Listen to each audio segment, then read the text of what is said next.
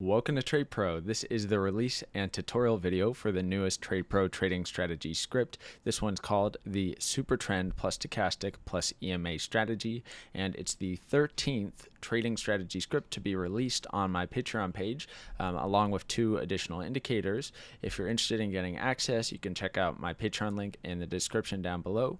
But for this video, I will go over the strategy that this script is using and also all the different customizable settings that this has built in. So let's get into things. First, let's cover what strategy is being used to take entries with this script. The rules for a long position are as follows. Price must be over the 200 period exponential moving average or moving average of your choice. The super trend must be green, and the stochastic K must go into the oversold territory below the 20 level. So we can see there's a long position opened here. We have the green super trend, prices over the 200 EMA, and the stochastic K goes into the oversold territory here. We can see the next long entry right here with this green super trend, prices over the 200 EMA, and stochastic K goes into the oversold territory. Now for a short position, price must be under the 200 EMA with a red super trend and an overbought stochastic K. Okay, so that's the basic rule for any entry that the script is taking. Of course, there are many different customizable parts to this and different ways to do stop loss, take profit target, and adjust the indicators themselves, which we'll get into now. Now I'll open up the settings and we'll take a look at everything one by one, starting up top here with the super trend settings, where you can enable it or disable it as part of the strategy's criteria. You can change the length and the multiplier, and then you can also decide if you want there to be multiple entries per super trend color flip, or if there can only be one. So that here you can kind of read about it as well, but you can decide if the strategy will be allowed to take multiple entries per super trend, or if it needs to change color in between each entry. Now, next we have the stochastic settings, so you can change the K length, K smoothing. You don't need to do the D because it's not even part of the strategy. You can also change the condition for where the oversold and overbought territory is, or you can just get rid of the stochastic altogether as part of the strategy, which will be interesting because then it's going to take entries based on just the super trend and the EMA, which is not favorable for the results here. So we'll switch it back there. Here, next we have the enabling of the EMA filter. So the 200 period EMA is what it's set at by default, but you can change it to whatever EMA you want or just get rid of it altogether. Clearly, having it there makes the results quite a bit better in this case. Next is the ability to enable long entries, enable short entries, or choose just one of the two. You can also restrict entries to a certain date range to backtest on. You can also restrict to certain days of the week and certain times of day. You can also skip if the estimated commission is greater than the estimated profit.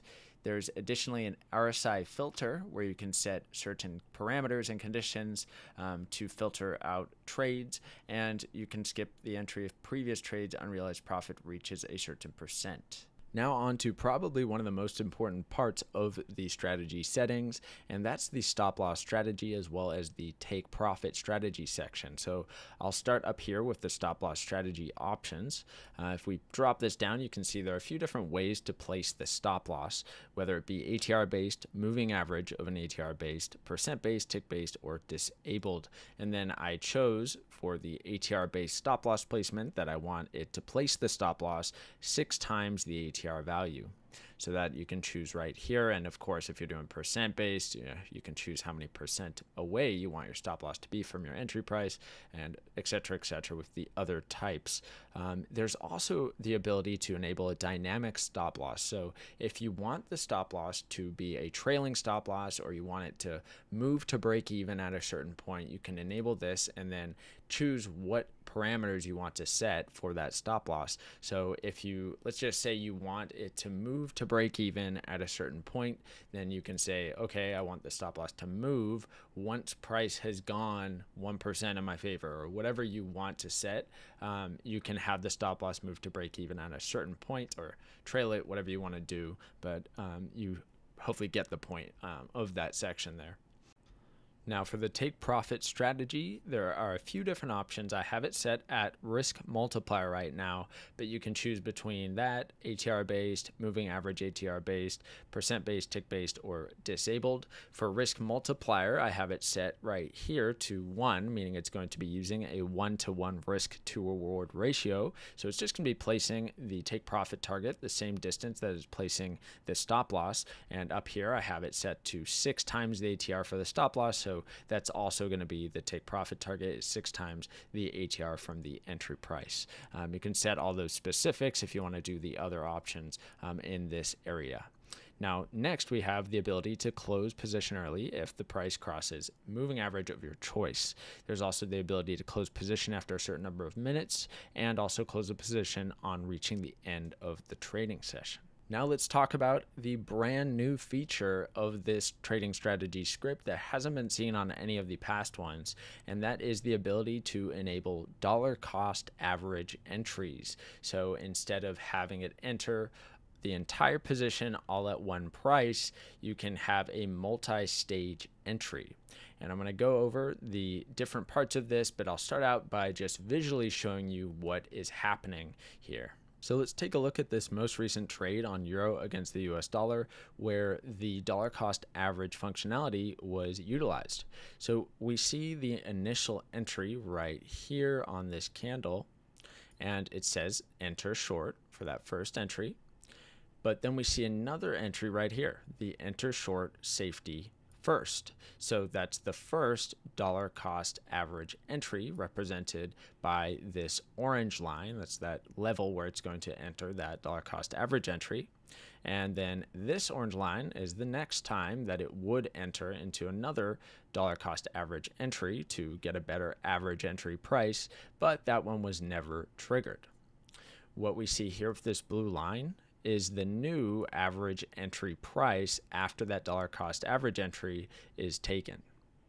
And what happens down here with the take profit target looks kind of strange, but what it's doing is it's moving the take profit target much closer to maintain the 1-to-1 risk to reward ratio, as the average entry price is better now. Okay, and you don't need to have it move the stop loss, or the take profit target. What you can do with the settings is decide if you want it to move or not. So let's turn that off actually. So it says maintain take profit distance. I have it set to yes. If we say no, then we'll see visually what happens. This take profit target is going to drop back down and stay at its original position, and we see results change as well. So profit factor does go down, percent profitable goes down, net profit actually goes up a little, and the max drawdown goes up drastically. So we'll just go back to those initial settings I had here, and let's go through the different parts here and kind of read each of these so it all makes sense. One important thing to note is that you do need to have the activate custom order size settings turned on for this functionality to work. Now let's cover each part of this customizable dollar cost average entry function, starting at the top with the max safety order count, which I have set at 3, and that is the number of safety orders a strategy should submit in addition to the entry order, noting that the more safety orders you use, the more money is going to be locked into each trade. Then there's the first safety order size percentage. So what this is the size of the first safety trade's position expressed as a percentage of the initial entry order. For example, setting this to 100% will result in the first safety trade to use the same position size as the entry order. If you set it to 200%, then it would use double the size of the entry order for that first dollar cost average entry, etc. So each additional safety trade will scale its position size based on the value set in the safety order volume scale configuration below. Here we have the safety order volume scale set to 2 right now, and the scale at which to increase each safety order's size. So for example, with the safety order size set to 100% and the safety order or volume scale set to 2, the strategy will place the following safety orders. 1. Safety order number 1 with position size equal to the initial order size and as configured in the safety order size. 2. Safety order number 2 with position size double the size of safety order number 1. And 3. Safety order number 3 with position size double the size of safety order number 2, and so on. So first, safety order price deviation. This is going to be the percentage difference in price to place the first safety order at. So where is that first dollar cost average entry going to be? How far away from your initial entry?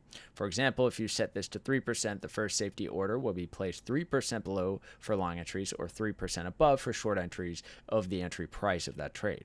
Each subsequent safety order, second, third, etc., will be placed below or above the first safety order. How far they are spaced out depends on the value set in the safety order step scale, see below. So here's the safety order step scale, right now set to 1, and that is the scale at which the safety trades should be spread out. For example, if you set this to 1, the strategy will submit the following safety orders for a long position. Safety order number 1, place 3% below the entry price as configured in the price deviation to open safety orders. Safety order number 2, place 3% below safety order number 1, 6% below the entry price. Safety order number 3, place 3% below safety order number 2, 9% below the entry price. If you were to use a scale of 2, then the orders would be like the following. Safety order number 1, place 3% below the entry price. Safety number 2, place 6%. 2 times 3% below the safety order number 1, and then 9% below the entry price. 3, safety order number 3, place 12%, 2 times 6% below safety order number 2, 21% below the entry price, etc. And then we already went over this part, the maintain the take profit distance, so whether or not the take profit target is going to adjust throughout the trade.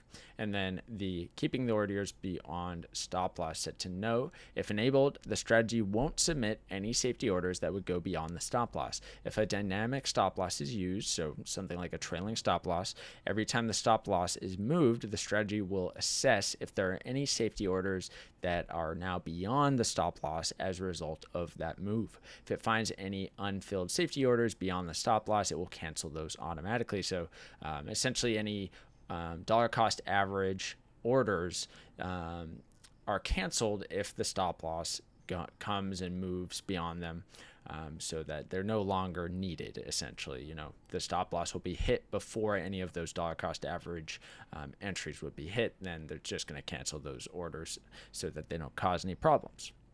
All right, so that's pretty much it for the dollar cost averaging, this awesome new feature here. One other thing to point out about this though is with the total closed trades number. So 257 is not accurate actually. So if we take a look here at our widget, we also see number of longs opened 65, number of shorts opened 76.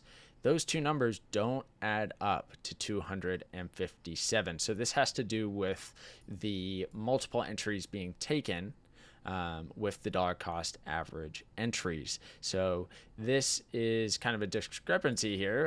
It doesn't really make a lot of sense, but the reason it's like that is just because the dollar cost average entries are being counted in the total closed trades number, which is making it seem like more trades are happening than there really are. So this is not testing 257 different trades.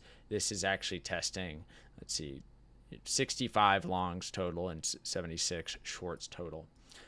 So hopefully that part makes sense as well. And if we look at our list of trades, you can also see that the way that they kind of record trades, it's not going to show all of the different orders properly here, which is why on the screen we kind of have it showing them. So if, let's say, all of the orders get filled, you can take a look on your screen and see where those were filled, at what point along the way were those orders filled, since this doesn't really tell you the full story about it. All right.